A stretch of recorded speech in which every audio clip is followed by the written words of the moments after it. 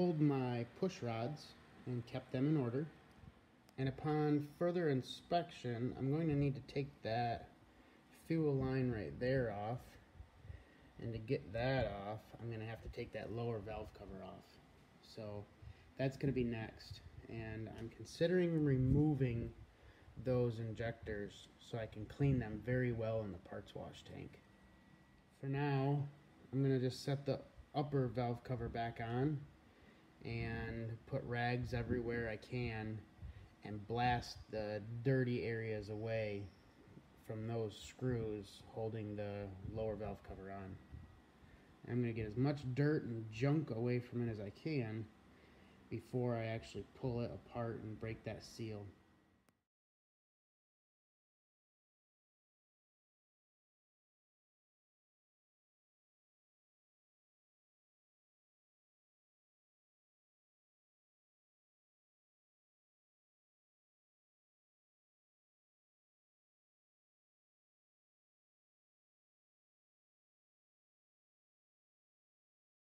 Well, that wasn't so bad. I ended up taking my shop vac and throwing a strip of duct tape across it, so it made all the velocity want to go right there. And just use that to scrape away all the excess dirt. There was quite a bit. And I plugged the 3 oil drain holes in the head. It's the only ones I could see. And now I have exposed the hold down clamps for the injectors, and I've also exposed the lower row of head bolts. I did, since I covered up all the drain holes, and I'll probably end up doing like a diesel fuel pressure wash. It'll be good and messy, but I'm going to get all the extra junk out of there that I can find. But I blew out the injectors really well too, and they cleaned up very well. So I might throw some like penetrating oil on those threads and maybe even wire brush them just to clean them up and make sure everything is good and clean before reassembly. But I actually don't think I need to take them apart now. They're a whole lot cleaner inside where it matters than what they were before. And but these fuel injection lines, they're still pretty junky. So I'm gonna clean them up, blow them out the best I can, and then once again I'll go after them with the parts washer too. Make sure all that junk's out of them before reassembly. So you might have seen this before in some of my videos too. This is a poor man's pressure washer. But the good thing about it is I can use whatever solvent I want, like diesel fuel. So diesel should do a really good job of cleaning this very well. I am guessing it's going to be very dirty for me. There's probably going to be a lot of spray back. I'm going to use a rag to kind of try to block it, but I'm not guessing that it's going to be perfect. Forgot my rag.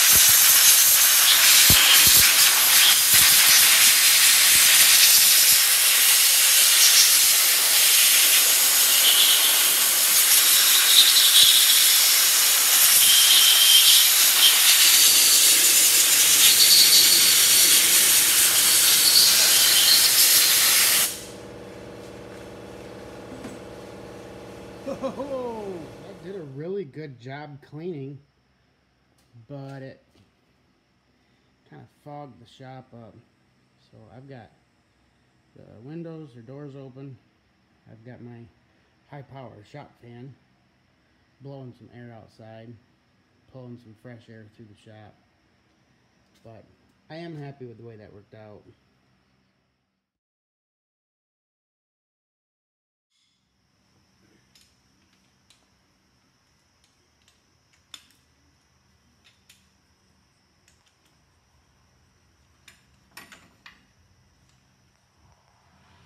So somebody might ask, why head bolts and why head studs? Head bolts are what come from the factory, and they should do the job, but obviously I'm doing this project because of blown head gaskets.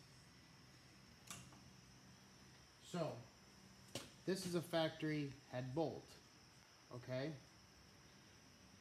A Duramax engine has like 17.5 to 1 compression ratio, okay? So I don't know what the bore size is, but we'll say 4 inches, all right? So 17 to 1, so for every volume amount, 17 times the pressure. If it was a 4-inch diameter cylinder, area is pi times diameter, so 3.1514 or 1415. We'll say 3 times 4 is 12. 12 inches times whatever that volume is, or depth to make the volume, 17 times. Now we're talking boost on top of that, and boost, say now that I'm going to be doing some work on the turbo, will be about 30 psi of boost, which is a little bit more than 2 times the atmospheric pressure. So all of that times 17 times 2 bar, we're looking at least 300 psi cylinder pressure stock. Then if you add more fuel, if you add more air, now you're looking at even more cylinder pressure. Once you get to that, these head bolts don't have the PSI strength of studs of today. This exotic performance head stud kit has 220,000 PSI stretch strength, okay? Looking at a bolt in just the manufacturing process, there's a little bit of a radius. Let's see. A little bit of radius in that bolt. But this is still an area where this could pop right off. It could shear, all right? Looking at this thread, if we have a thread and we put a nut on it, we're holding all of those spots, whatever the height of the nut is, versus that one shear point. So the stud and nut will hold more, plus the material is now stronger. So it's going to be able to hold up to more cylinder pressure, and that's a good thing. We need to clean those threads out. The bolt looks pretty clean, but what I'm going to do is just blast it with a little bit of air with a clean rag.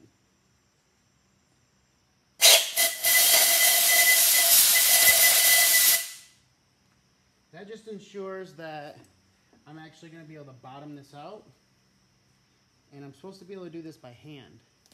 I also have 2 different thread pitches. This coarse thread is what's going into the head or the block, and this is actually supposed to go further into the block than a head bolt would have. So now I have good threads in the block that haven't been stretched before. Fine thread is what I'm going to use to tighten the nut.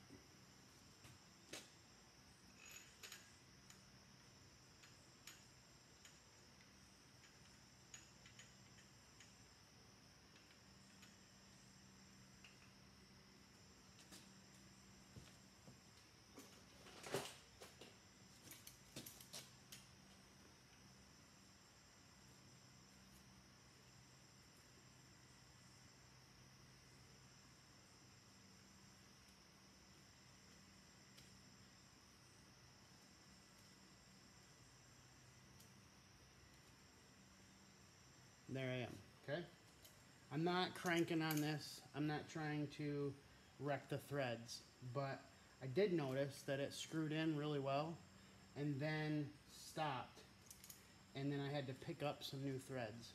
So I'm down as far as it can be, okay? Now, I have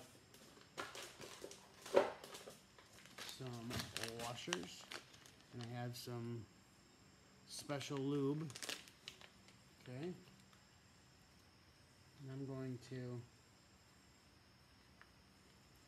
I'm going to open it. Okay, it's coming out. I'm going to make sure there's nothing in the way, all right? And get all the way around the threads. The reason we lube the threads is to make sure that none of the torque is falsified by maybe a bit of something in the way of the threads, okay? We're also going to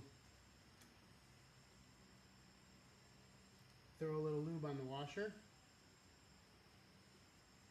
both sides.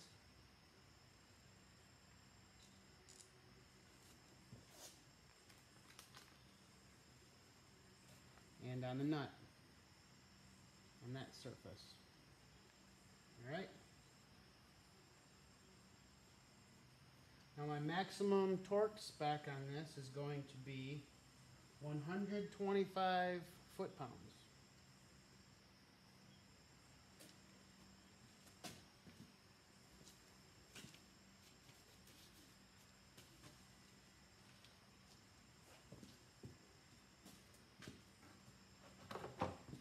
I'm going to, you always store your torque wrench at 0, so you don't have to keep tension on it all the time. And I'm going to start at, I'm going to go 50 foot-pounds.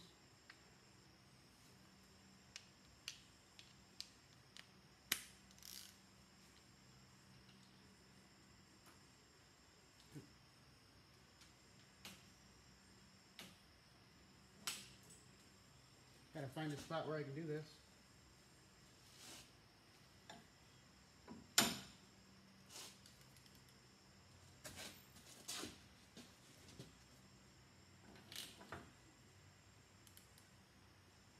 And I'm waiting for this head to click.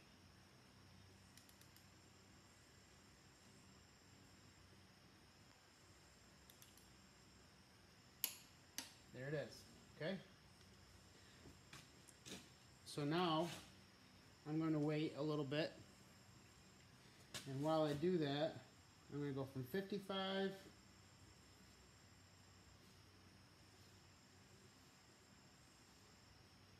to 90 foot-pounds. And that'll be my second step. I'm always going to do every single stud in 3 steps to get to my 125 torque spec. Okay? So, I'm gonna wait. Now I'm going to try it again.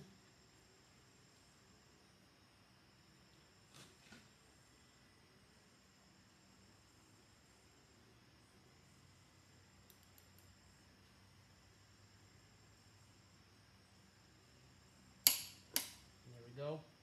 It's a good solid click. I know that I'm there. Alright? Now, bring it up to 125.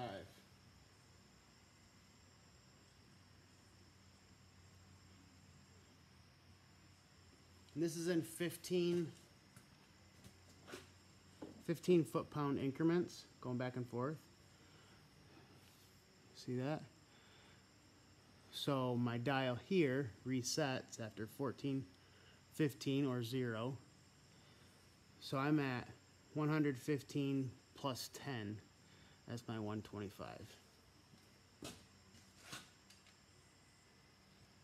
This is the important one.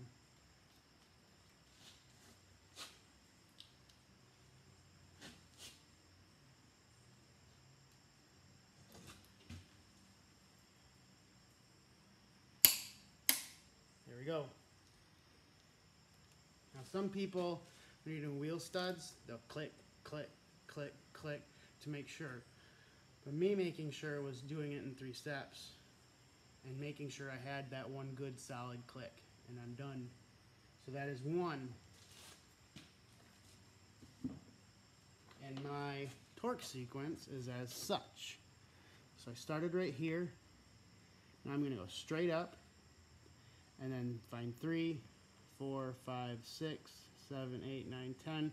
And you see it's working in a circle from the center. And that's to make sure that I'm making even pressure on that cylinder and kind of squashing it out as I go. So now that I got that one done, I only have like 18 or so more to go, or 17 more to go. But I'm pretty dang excited. So, I'm going to take a rest. It's getting pretty late. And I will see y'all in the morning.